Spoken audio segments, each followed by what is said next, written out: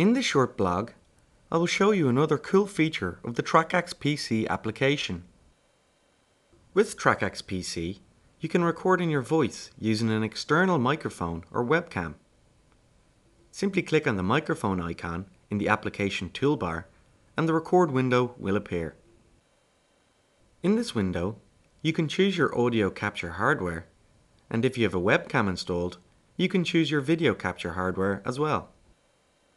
Firstly, we'll concentrate on the audio. In this example, I have a USB microphone hooked up to my laptop. I will select the USB microphone in the Audio Capture Hardware drop-down menu. When I begin to start talking, I will see the volume bar recognizing my voice. I can control the input volume by moving the volume slider bar. You can also choose a name, a location, and a codec like WAV or WMA for your recording by clicking on the Choose Location, Name, and Codec icon.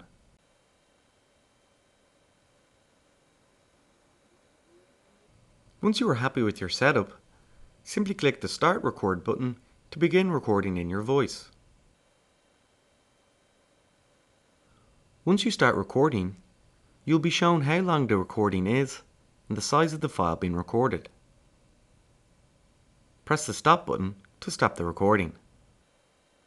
The media browser will automatically find your recording, so you can find it and use it quickly.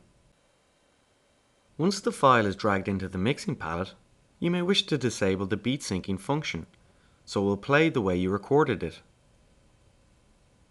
You can also insert pitch envelopes and effects to mix it up.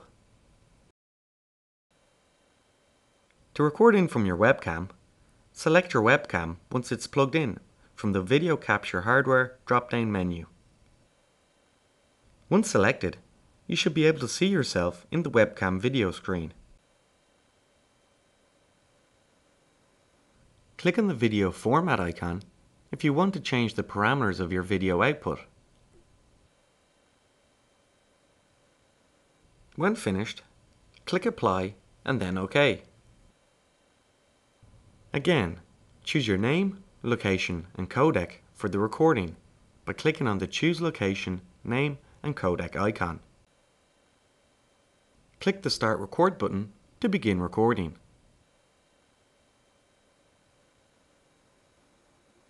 Again, you will see the length and size of the file being recorded. Click Stop to stop the recording. The media browser will automatically find the file. Simply drag it into the mixing palette to begin mixing with it. Note: audio with video is automatically disabled from beat syncing.